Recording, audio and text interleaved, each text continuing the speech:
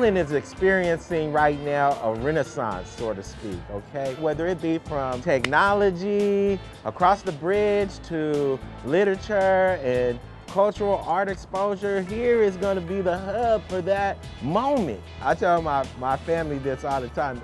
If something happens to me, just put me in the box. I've already put on the outfit that I'm ready to go in, okay? So I don't need your black suit.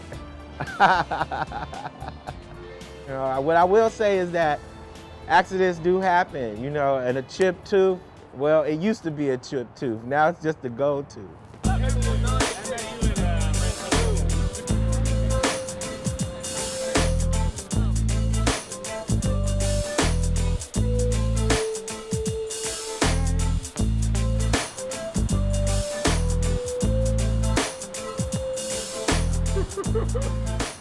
The beautiful thing about Lake Mary, it's a family-oriented place, and you have a very strong, young, vibrant people that's actually around here. Fashion-wise, it's still laid back, very casual. You see a lot of people with short, even when it's cold, with their hoodie on. So they're wearing short, but they're wearing hoodie. I think the very important thing is to be very confident. That's my philosophy. I'm always comfortable. I can go to a wedding like this, and I'll feel okay. You know, so I'm very confident with my style.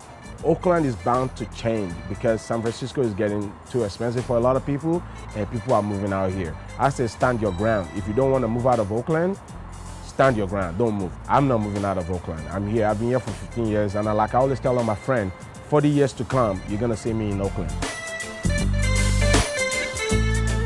I'm living in Oakland. I came 1997 from Eritrea. I braid my hair, my culture, my tradition, braid. To braid the hair, you put the gold, the traditional gold. They have big earring, big necklace, you know. My tradition hairstyle, I want to mix it with different styles, you know.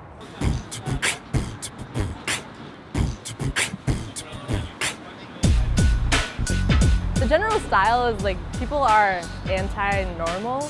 If you want to do whatever you want to do to your clothes, to your body, to your hair, whatever it is, people are really receptive to that. I tend to try to err on the side of masculine.